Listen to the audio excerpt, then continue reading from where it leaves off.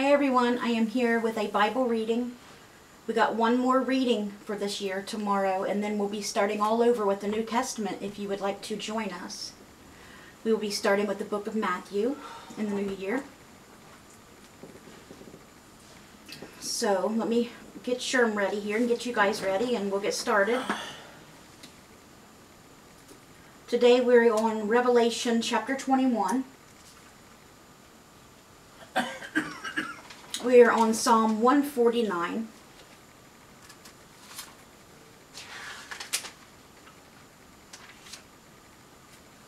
Got it?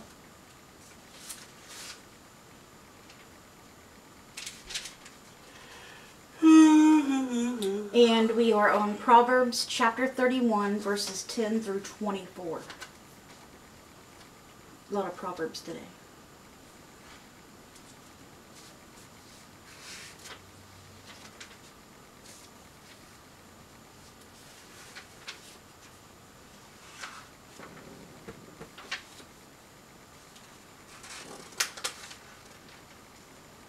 We'll be reading in the New International Version if you'd like to follow along. If you want to follow along online, you can go to BibleGateway.com. That's the same thing that I use. Okay, Sherm, you ready? All right. Let's get down here and get started. We'll be talking about a new heaven and a new earth. Wonderful, happy things. How wonderful it will be. Then I saw a new heaven and a new earth, for the first heaven and the first earth had passed away, and there was no longer any sea. I saw the holy city, the new Jerusalem, coming down out of heaven from God, prepared as a bride, beautifully dressed for her husband. And I heard a loud voice from the throne saying, "Look, God's dwelling place is now among the people, and he will dwell with them. They will be his people, and God himself will be with them and be their God. He will wipe every tear from their eyes. There will be no more death or mourning or crying or pain, for the old order of things has passed away."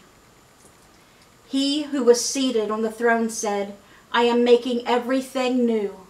Then he said, "Write this down, for these words are trustworthy and true." He said to me, "It is done. I am the Alpha and the Omega, the beginning and the end. To the thirsty I will give water without cost from the spring of the water of life. Those who are victorious will inherit all this, and I will be their God, and they will be my children. But the cowardly, the unbelieving, the vile, the murderers, the sexually immoral, those who practice magic arts, the idolaters, and all liars, they will be consigned to the fiery lake of burning sulfur. This is the second death." One of the 7 angels who had the 7 bowls full of the 7 last plagues came and said to me, "Come, I will show you the bride, the wife of the Lamb." And he carried me away in the Spirit to a mountain great and high, and showed me the holy city Jerusalem, coming down out of heaven from God. It shone with the glory of God, and its brilliance was like that of a very precious jewel, like a jasper, clear as crystal. It had a great high wall with 12 gates, and with 12 angels at the gates.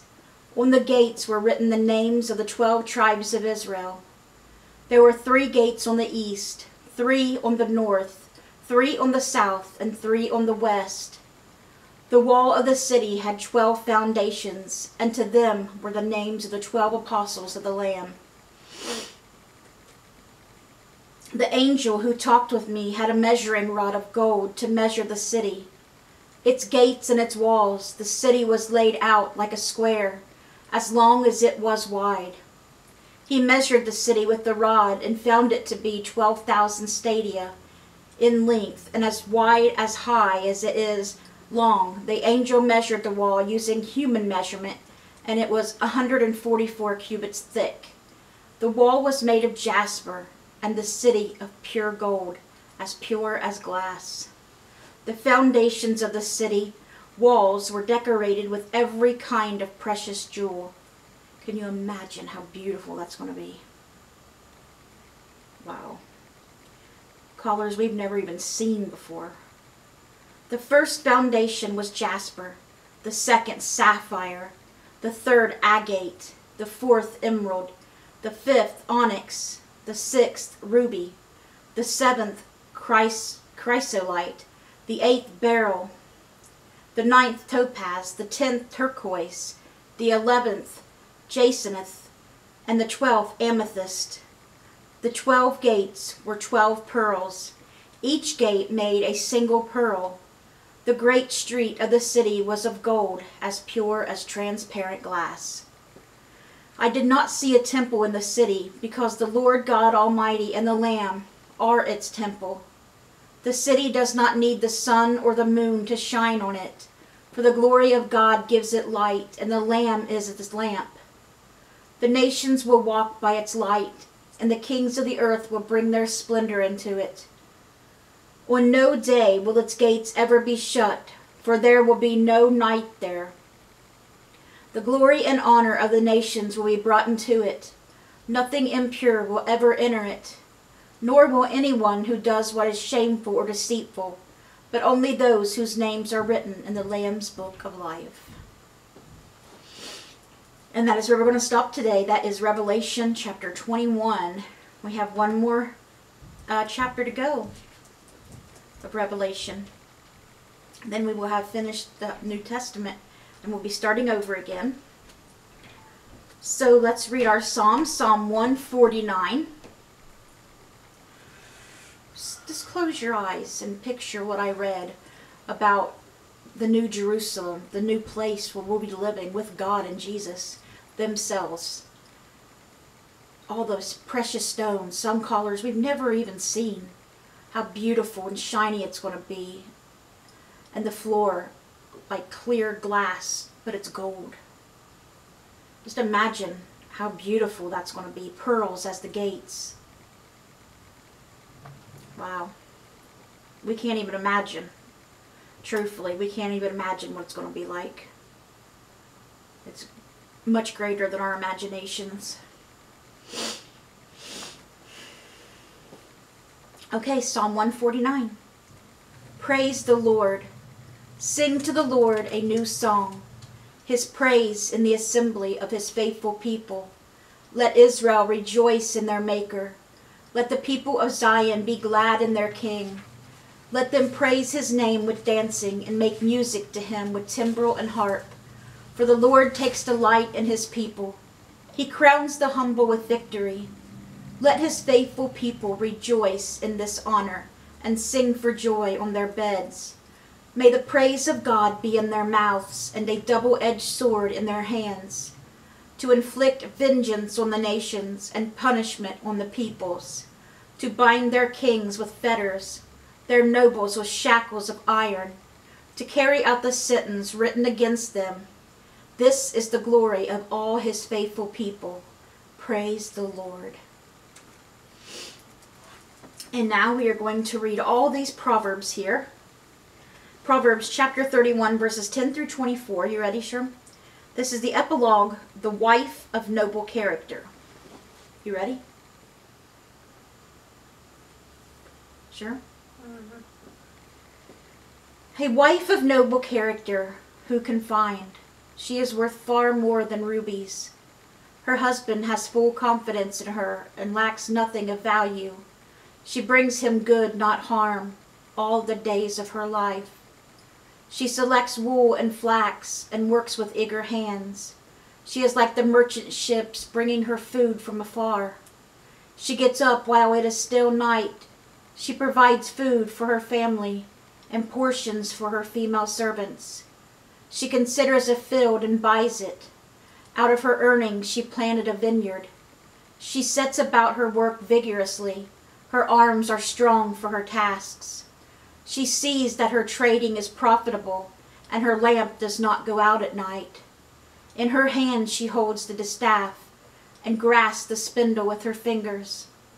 She opens her arms to the poor, and extends her hands to the needy. When it snows, she has no fear for her household, for all of them are clothed in scarlet. She makes coverings for her bed. She is clothed in fine linen and purple. Her husband is respected at the city gate, where he takes his seat among the elders of the land. She makes linen garments and sells them, and supplies the merchants with sashes. Okay, that was the wife of noble character. That was our Bible reading for today, guys. I hope it touched your guys' hearts.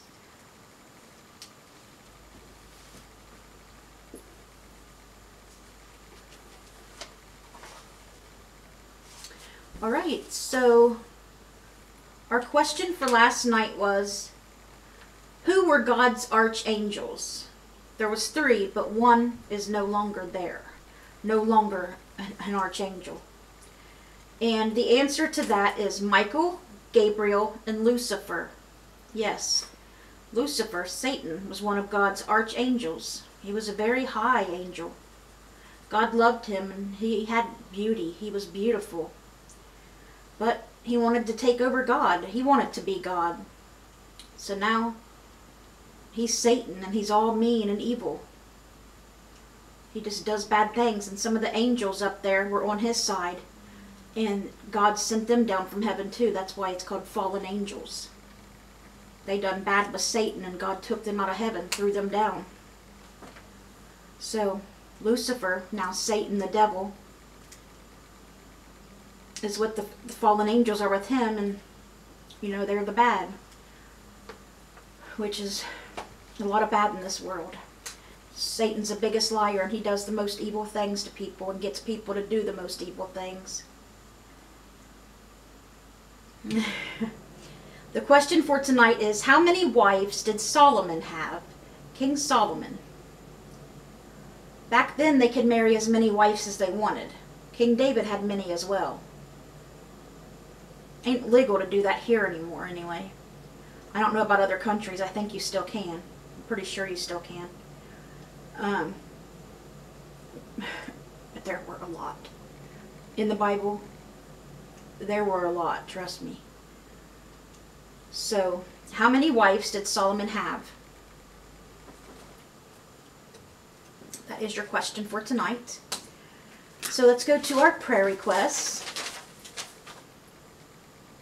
I'm trying to think if I needed to put anybody else on. I'm going to real quick, I'm sorry.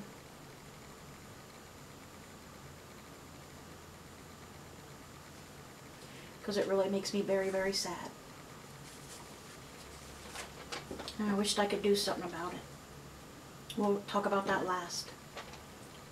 Please pray for Lonnie Doles Jr. and his family. Please pray for Jimmy Myers. He's having to work a lot. Helping, you know, with the moving and everything. But his headaches and everything seem to be under control. His neurologist, he's going to, on his birthday actually, on the 8th, which is also our sister in Christ, Michelle Watkins' birthday as well. So we find out what's going to happen there. They're going to do surgery on his brain, or, you know, whatever they're going to do. Please pray for Abby Myers and Rhonda Karshner. They're planning on being out of there, I think, by Friday this week. Out of their home. They just found out there was a big gas leak under the house. Gas got in the house where Mom's son-in-law unplugged the dryer, and it was full of gas, and they had to try to air it out. So now they have no gas, so they don't got no heat, and they can't cook because everything was gas. And it's going to be like in the 20s at night. And both of them, Abby and Mom, are both always cold anyways. Abby's got an electric blanket, but I know she'll still be cold, and Mom will be freezing. I tried to get them to come out here and stay until they moved in there, or as long as they wanted, as long as was allowed. But they're going to stay there until they get moved out on Friday, I guess. Please pray for Sherman Crabtree. Please pray for Layla and her son Emil. Please pray for Michelle Watkins, Judy Thompson, Cindy and Jim Welsh, Dora Carper, Randy Post, Barb Post, Melody Stanley. I sent my sister home 3 trash bags and a big Christmas bag for the kids and for her and for Barb, but and her husband, but I never did hear anything. So I don't know if they liked the gifts or if they even got them yet. But she wanted to tell me something about her mom before I found out, but I messaged her and she never wrote back, and she's been online, so I don't know what's going on. It's never anything good. Please pray for April and Linda Thacker. And please, lastly of all, pray. I know a lot of people don't like to pray for animals, but please pray for my mom's dog, Sammy. My mom's not the kind of person that keeps a dog in the house, so Sammy's just been tied up outside to her box. She kept her in the house when she was little because she got her as a little puppy. She's a purebred black lab. But she's been tied up out there, and